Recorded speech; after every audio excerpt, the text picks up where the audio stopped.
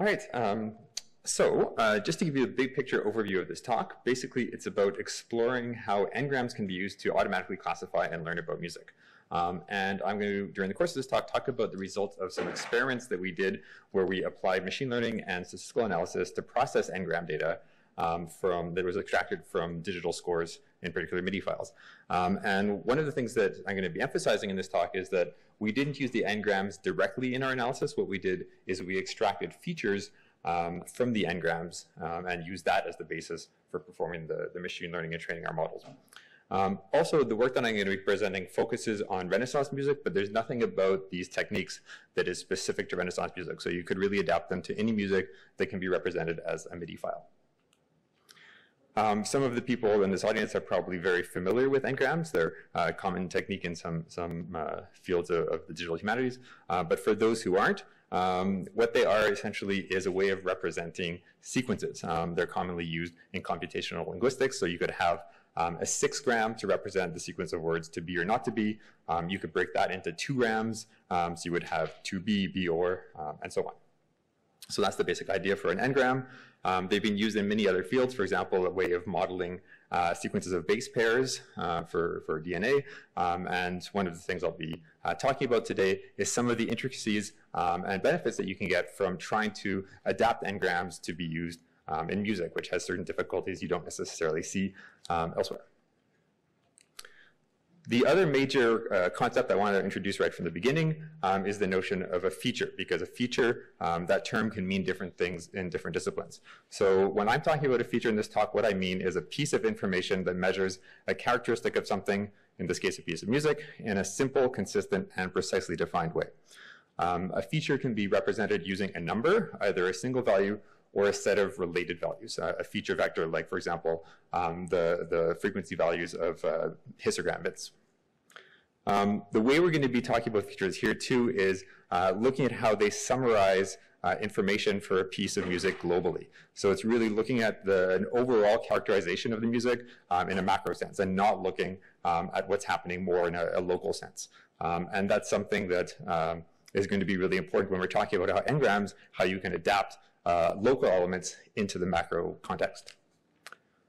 Also, I should mention that we're going to be extracting features here from pieces in their whole, so entire pieces or from major sections. It's also possible to extract n-grams or features in general from smaller windows of music.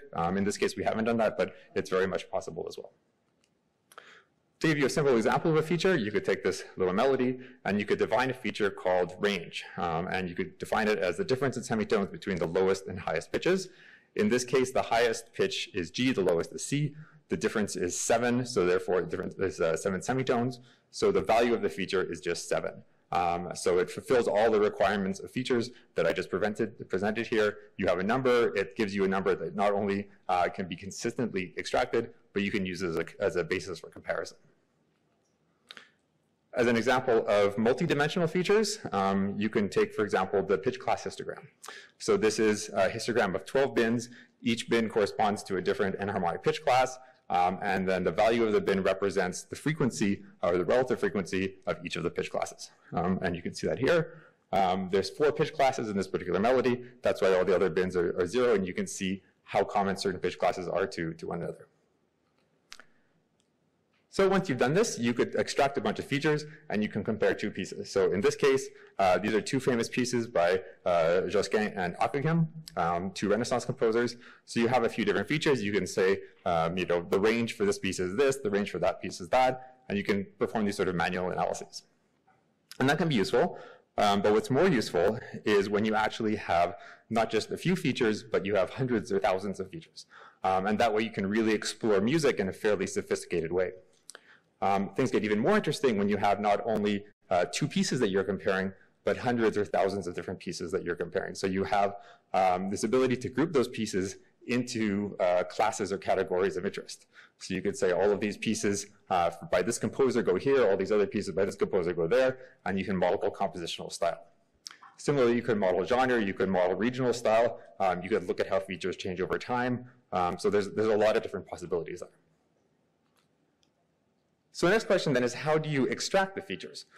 In our case, we've created a piece of software called Symbolic that's been around in various forms for a little over 20 years. And it basically takes an MIDI file and automatically extracts a bunch of features from them. And the software is free and open source. It tries to cast a fairly broad net in terms of the types of features that it extracts. So you can look at different aspects of music. So the features relate to pitch statistics as a whole, melody and horizontal intervals, chords and vertical intervals, texture, rhythm, instrumentation, and dynamics. So you really get a pretty broad look at the kinds of characteristics of music that somebody might be interested in. Now, the challenge here is, if you recall when I was introducing features, I was talking about how there's something that really give you the macro big picture view of the music. But of course, in music, what's happening locally matters. Also, the sequence with which things happen is critical in music. So a lot of the features that the current release version of Symbolic 2.2 extracts only have a very limited or no representation of sequence. They just look at the global performance or the global characteristics of music. And you can do some very useful things with that. So, but what you want to do, if you can, is at the one hand, maintain this ability to have these really simple, easy to compare features that tell you something globally across a piece of music, but that also encapsulate information about the sequencing. And that's our motivation for using n-grams and incorporating them into the Symbolic feature catalog. But as I mentioned before, there's problems with using raw n-grams to do this. For example, in music, you have a lot of parallelisms. So you'll have multiple different voices that are co-occurring. You can have a single voice or a single instrument play multiple pitches at the same time. So these create complexities. Also, you're going to have sets of different, a list of different n-grams that could be of different sizes. So it makes it difficult to compare them directly across different pieces because the n-grams in different pieces are going to be different. So the solution to this is to not use the n-grams directly, but as I mentioned before, to extract features from them. So in the newest development version of Symbolic, version 3, which is currently undergoing final testing, we've implemented a bunch of new features, some of which are completely unrelated to n-grams, but among the new features are 76 features specifically based around n-grams. So those are the features that I'm going to focus on today. So to understand how we can adapt n-grams to music, take into account these parallelisms and other issues I mentioned, it's important to start with the idea of a note onset slice. So a note onset slice is basically a set of notes that are co-occurring in the music. And a new slice occurs whenever a new note starts. So you can see over here a sample of music with two voices. The vertical dashed lines, those each indicate a different slice. So the first slice, for example, contains an A and a C. And for each of these slices, you have a list of different pitches, or in some cases, there's variants that are pitch classes that are present. So these are great because they provide you with a certain way of structuring the music, because they're a kind of base unit that you compare. So you kind of combine all the things that happen in parallel into single individual units. So each slice is the thing that forms the basic unit for forming the musical n-grams. And you can use n-grams that represent different kinds of information, like rhythm, melody, and verticality. And I'll show you examples of that in a second. So here we have a simple piece of music, two voices again, in this case, three slices, again, the dashed line separating them. And you can extract some different n-grams from them. So you could have, for example, a rhythmic 3-gram for the upper voice, consisting of 2-2-4, because there's two half notes and then a whole note. You could also have a melodic interval n-gram, in this case a melodic interval 2-gram, for the top voice, which would be -2 +2 diatonically. You could also have a vertical interval 3-gram, 7-6-8, because those are the vertical intervals that occur in each of the three slices. And then you could combine that information into a contrapuntal n-gram, which you can see in the bottom here, that takes into account both the horizontal and the vertical elements simultaneously. And these are just a few examples. There are a lot of details that you can play around with to get different kinds of n-grams.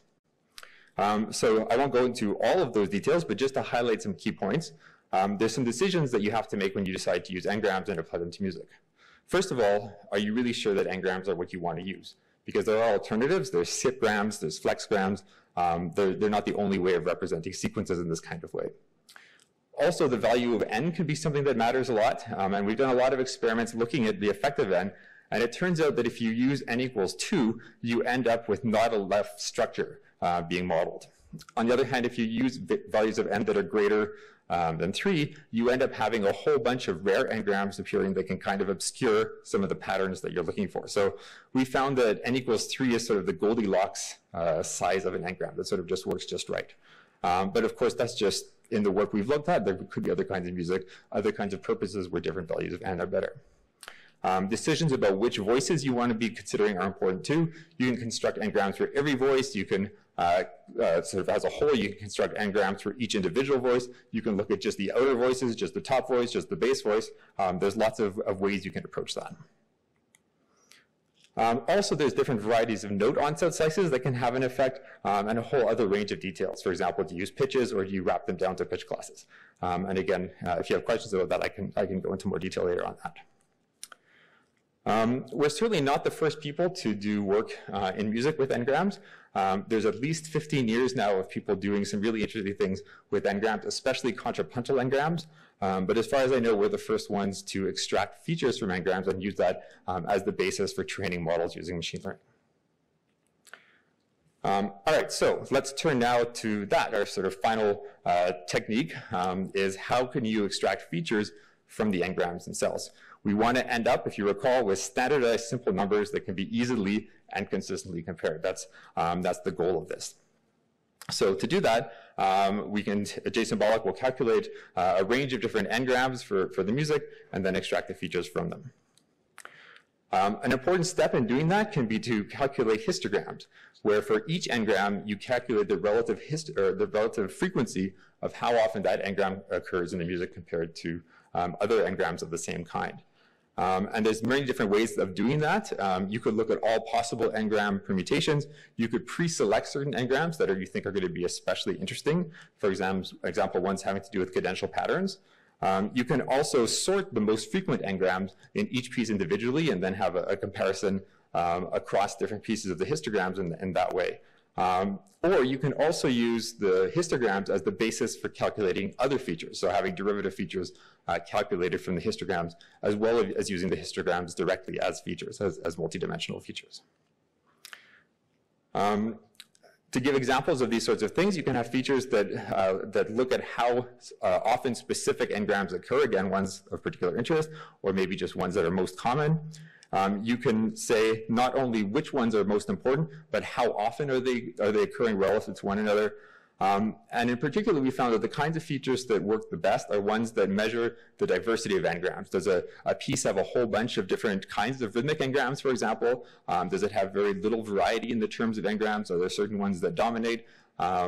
Is it more sort of spread out? So those kinds of characterizing features, as we'll see in a moment from our experiments, seem to be especially important, at least in the music that we've looked at. So Symbolic, as I mentioned, calculates 76 different features based on n-grams. For now, we use n equals 3 for all of these features. As I said, this is something that can be changed in Symbolic if we want to, and we've played around in the past. We may play around with it again in the future. But of these n-grams, it focuses specifically on rhythmic, melodic, and vertical ones.